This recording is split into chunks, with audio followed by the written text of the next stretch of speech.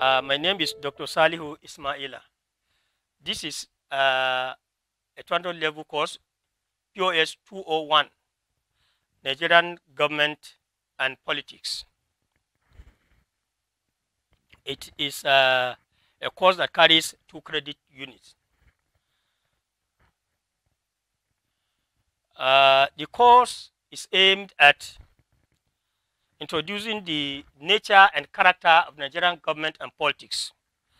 This is very important. The course, I want to assure you that it's going to be an interesting course. I'm bringing to bear on the course my experience over the years in the service. I've served for 35 meritorious years and retired in government. So I can authoritatively tell you that yes, the course is going to be interesting, and I will bring it to bear my experience in government as we go along. Like in any other course, this course will start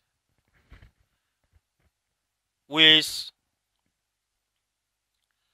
the clarification of the historical background of Nigerian politics, including the colonial antecedent. It is my belief that for students to properly understand the genesis, the character of the Nigerian government and politics, it is important that we go into the historical antecedent of Nigeria. It's important because you cannot just, that is the foundation. It helps to build a foundation for the course. You don't just start discussing Nigerian politics, Nigerian government and politics from the blues. No, I want us to go to the foundation. And we will do that by facing, we are dividing Nigeria into phases as we go along. Colonial, pre-colonial, colonial, and post-colonial. The course will also introduce the Nigerian Constitution because it is the document that guides the operations of government. It is the document that is like the Bible, so to say, and Quran of the Nigerian government and politics. As individuals, as groups, as government, we are all expected to acquaint ourselves with the provisions of the Nigerian Constitution because it serves as a guide, everyday guide to day-to-day affairs of government. It's controlled by the provisions of the Constitution. The course, like I said, the course will analyze the impact of colonialism because Nigeria came under British colonial rule, got its independence in October 1960. So the impact of this colonial administration has been so great, so immense, that we cannot discuss adequately and properly the Nigerian government and politics without really referring to colonialism and its impact on Nigeria. So, because it has helped the colonial history, colonial era has helped to shape the character of the Nigerian government and politics.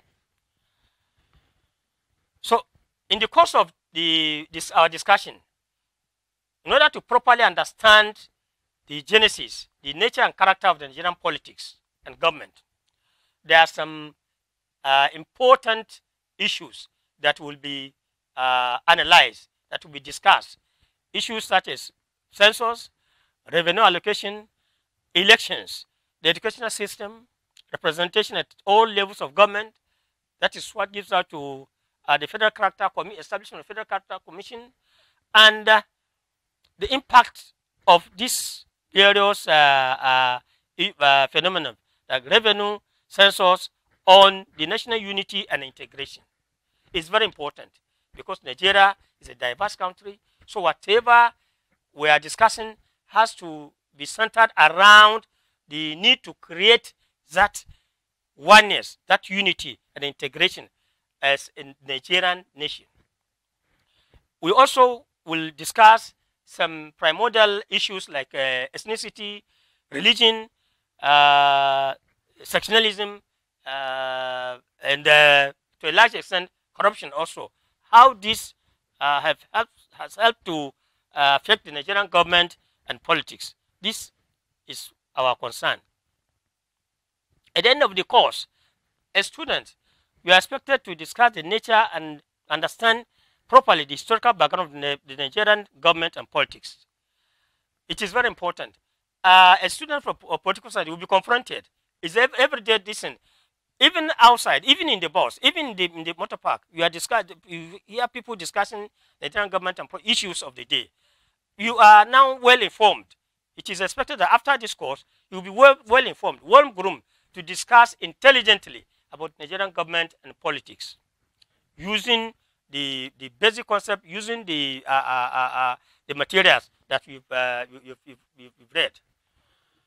You also be able to discuss intelligently the impact of colonialism on the Nigerian government and politics, and properly understand the issues of revenue, census, representation, elections, and how these have impacted on the issue of national unity and integration, and also closely the progress of the country, whether these various issues have helped to move Nigeria forward or not. The recommended textbooks, you have an Institute of Governance and Social Research. That the institute is headed by Professor Elaigu. Ghana, Political Science and Government. Elaigu also topical issues in Nigerian political development, and Mutula, Reflections on Nigerian Politics. There are some other textbooks, many textbooks, but these are key textbooks that you can easily lay your hands on in the library or in the bookshops. Yes. So these are general information about method of assessment, grading style, policy, rules, general rules also. Yes. So we are now going to study session 1, Introduction to Nigerian Government and Politics. I want to start by introducing the topic, and the introduction will be based on forces that shaped and continue to shape the Nigerian government and politics, especially the historical factors. Like I said earlier, these historical factors are divided into phases. Phase 1, pre-colonial. Phase 2, colonial.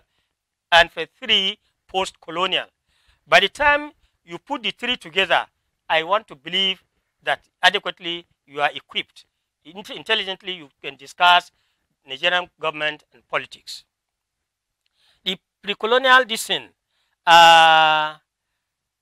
period, you see, there are so many scholars, so many writings that Nigeria, before the coming of the British colonial masters, did not have an organized administrative and political system. No, this has since been debunked by research by many scholars, and many writers have debunked this, that before the coming of the British, the various communities, nationalities that made up Nigeria today have been having organized political and administrative system. In the north, you have empires, you have Sokoto Caliphate, you have kingdoms in Zaria, Katsina, and others. These are well-established political systems with rules and regulations. In the north, the Sharia, after the establishment of the Caliphate, you discover that the whole north is divided into emirates. Each emirate is headed by an emir. An emir is head of this, and he is helped by his lieutenant. You have title holders like Waziri, like Magajingari, like Maji, like Yari, the head of the prisons. All these are members of the Emir Council that helped him in the day-to-day running of the affairs. The Emir has had all the powers, the executive, the legislature, the executive, they are all vested in him. Emir had absolute control, although it's regulated by the principles of the Sharia law. So that goes to show that, yes, in Nigeria, before the coming of the colonial rule, the North had a very strong and well-organized administrative and political system.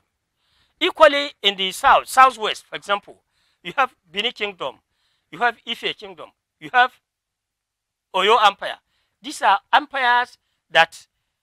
kingdoms that are well organized with their rulers, the obas, and their lieutenants that are concerned with the day-to-day running of the empires. They relate with each other. Both the kingdoms, the Oyo, the Benin, the Ife, they all relate with each other, especially through trading. In the east also, you have the Igbo society. So you have writers who allege that the Igbo society is a stateless society. But you see, they're egalitarian. They are based on a linear system. If you are familiar with the settlement in the eastern part of the country, that is their own system. So that to show that, yes, in the both north, south, and west, before the coming of the colonial masters, they have a strong administrative and political system, and they relate with each other through the trading activities. So it is erroneous. That's why I say so. It is erroneous to assume that there were no formal and organized political system in Africa before the advent of the colonial masters. Yes. So you can see the Sokoto Caliphate in the north. You see the south. Yes. So the question here is, there were no organized political and administrative system in the pre-colonial Nigeria discussed. Thank you very much.